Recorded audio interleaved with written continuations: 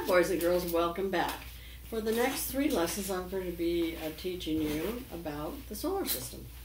And today we're going to be talking about the moon and earth orbits. Before we begin our solar system mini unit, let's talk about some fast facts. The sun is about 93 million miles from Earth. It would take you about 193 years to travel that distance in a car at highway speed. About 500,000 craters can be seen on the moon through telescopes on Earth. And this is my travel telescope. It's portable. We take it on our camping trips. So there's affordable telescopes out there, and then there's telescopes that cost a real lot of money. All right, it would take 400 hours to count all those craters on the moon. Earth has seasons because it's tilted on its axis, but Uranus is tilted so far that it's on its side, which means on Uranus there's winter for 21 years. They never have summer. Stop.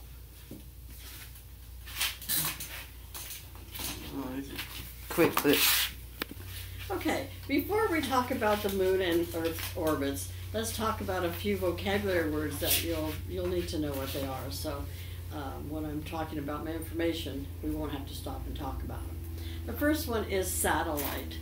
A satellite is an object that moves around another object in space. Okay? Another one is orbit. An orbit is the moon moves around the Earth in this kind of a path, an orbit. Then we have phases. The moon cycle, which takes 28 days to complete, and these are called phases. We also we'll talk about revolution. The movement of Earth around the sun is called revolution. Then I already talked about the axis. That's the imaginary line that runs through Earth from the North Pole through the South Pole. And the last one we'll be talking about is rotation. It takes 24 hours for Earth to complete this on its axis. It's rotation. Okay, the moon is a natural satellite of Earth. It's an object that moves around another object in space. The moon moves around Earth in a certain path or orbit. It takes about 28 days for the moon to complete its orbit. The moon is smaller than Earth, but Earth is smaller than the sun. The moon's light comes from a reflection of the sunlight. Half the moon faces the sun, so as it moves through its orbit, a different amount of its lit half can be seen by Earth. That's why the moon seems to have different shapes or phases. Okay, what are the phases of the moon? During the first half of the month, days 1 through 14, the amount of light from the moon decreases or gets smaller. During the last half of the month, days 15 to 28, the amount of light from the moon increases or you can see more. As the moon moves around Earth, Earth moves around the sun. So that's happening the whole time. The Earth is moving around Earth while the Earth is moving around the sun. It takes 1 year or 365 days for Earth to complete a revolution around the sun. As Earth revolves around the sun, it's also spinning around an imaginary line or axis, which runs through the center of Earth from the North Pole to the South Pole. It takes 24 hours to complete one rotation on its axis. This is what causes day and night. The Earth and its seasons. The Earth's axis is slightly tilted. This tilt, along with constant movement of Earth around the sun, causes the seasons: fall, winter, spring, and summer. Around September 22nd or 23rd every year, all places on Earth have equal amounts of day and night. That's why we have in the northern hemisphere we have fall, and in the southern hemisphere, like Australia, they have spring. Around December 21st or 22nd, the northern hemisphere has fewer hours of daylight, so it's winter there. And the southern hemisphere has their longest day of summer, once again in Australia. Around March 20th or 21st, it's coming up, all places on Earth have equal hours of daylight and dark. It's spring here in the northern hemisphere and fall in the southern hemisphere. And then the last time in June 21st or 22nd, the northern hemisphere turns towards the sun, causing more hours of daylight, so it's summer here. And its southern hemisphere, or Australia, has the shortest day, so it's winter there. Stop. Okay. Okay, so I did that. Okay, I'm going to do an experiment or an activity to show how the sun lights the moon, and the arrows point to the face of the moon. Someone on Earth would see at night. For this, we'll need 8 Oreo sandwich cookies. Now, if you can buy other kinds of sandwich cookies, but they have to be chocolate with white inside, white frosting.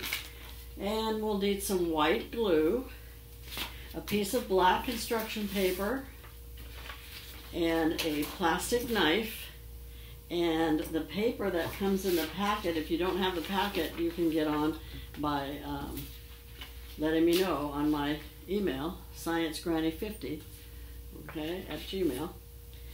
This piece of paper shows the phases of the moon, and then it also gives you cutouts that I cut out so I wouldn't have to write it. If you want, you can use white chalk and write which phase it is on the black paper. All right? Once you've done that, you cut those out and put those on your black paper.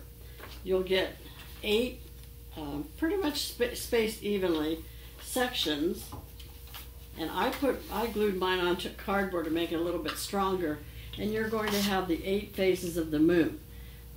Let me see where it starts. Right here is your last quarter, and then it goes to your waning gibbous, and then here's the full moon. And then from that point on, it gets smaller and smaller as it goes around, and each one is called a different phase until you have your new moon, which in the sky, you won't be able to see it. It's going to look pretty much like, nothing like the sky. I just put a round circle to indicate the sun, how the reflection's happening on the sun. It's a lot of fun, and you'll probably break some cookies, so then you just have to eat them. What can you do? All right, so I used the plastic knife to scrape away the white frosting to get the shapes for the different moons, and I didn't really get it all off, so you can take your time doing that. You wouldn't want to eat these, though. Please don't eat these cookies. You have glue on there. It's going to taste creepy. All right? It's kind of an interesting little show and tell kind of thing to show that you know the phases of the moon. Okay? So that's that. Okay, another activity that I've chosen to go along with this lesson is talking about how you can make an instrument to tell time from the sun. And that's called a sundial. What you'll need is a piece of black paper and a piece of cardboard about this size, 15 by 20 centimeters or so, a golf pencil or a small pencil, take off the eraser, and then a pencil compass, okay?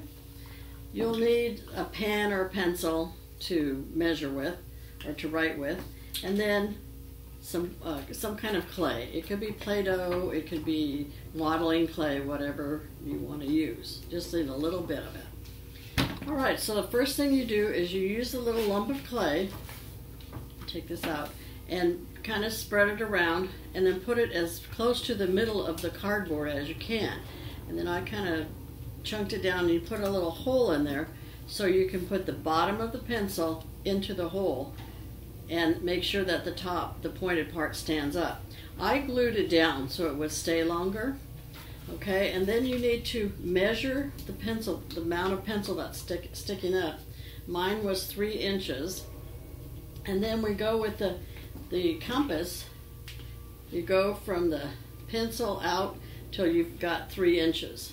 And then take the pencil out, use I forget which one, use the side that's writing, I think this is the side, and stick the other side inside, and I guess I got it backwards. Okay, so the part that can write, the pencil part, you'll go around halfway, so you're making a half circle. Let me show you how that looks when you're done. So you've made a half circle, that's 3 inches of a radius around your lump of clay. And then you'll put your pencil back in the little hole and stand it up there as straight as you can. Now, what you're going to do with this, I guess we didn't need the black paper. What you'll do once you have your sundial completed is you're going to put it on a windowsill that gets sun all day, or you could put it outside. And then each hour, you'll trace the shadow of the pencil on the cardboard. For instance, if it's right here, if it's shadow is right here, then you'll write what time of day, if that was 1 o'clock. And then you'll put another shadow an hour later at 2 o'clock, 3 o'clock, and so forth. And then you'll do that for 6 hours.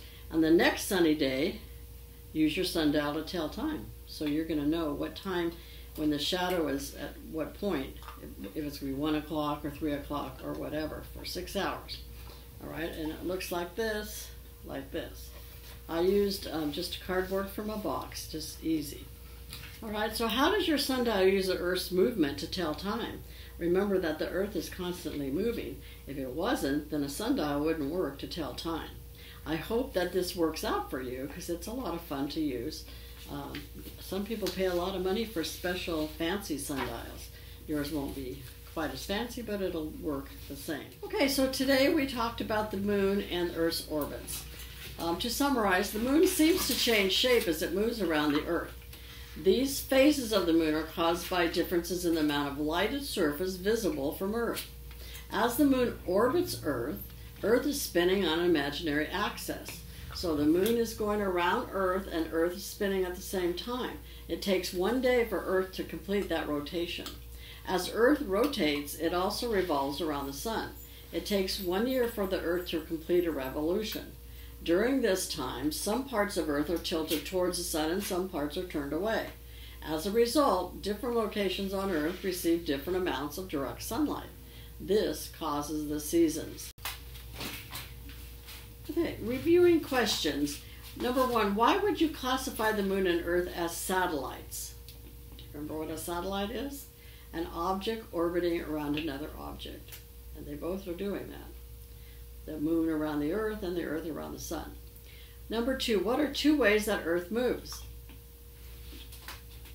If you say, or you're thinking, revolves around the sun and rotating on an imaginary axis, then you'd be correct. Number 3, what causes the season? It's the Earth's revolution around the sun. And the last one, number 4, what season would a town in the southern hemisphere, for instance, Sydney, Australia, have during winter? During January. A, winter, B, spring, C, summer, or D, fall?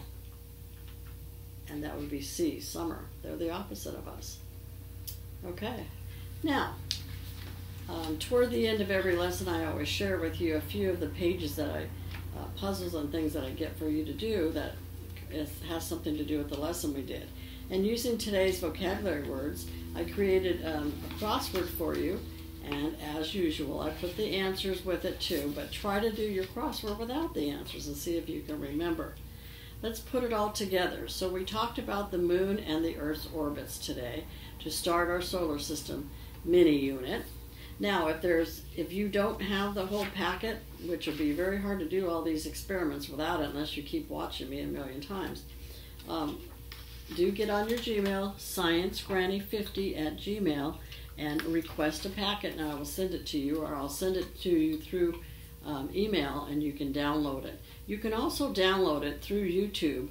If you get on the description of the lesson, it has attachments there, and you can download them on your own. You don't even have to send me an email. But I do appreciate comments and remarks and, anything constructive or any suggestions. All right, that's all we have for today. So I'll see you next week for the second lesson about the solar system. Don't forget to be awesome. Bye.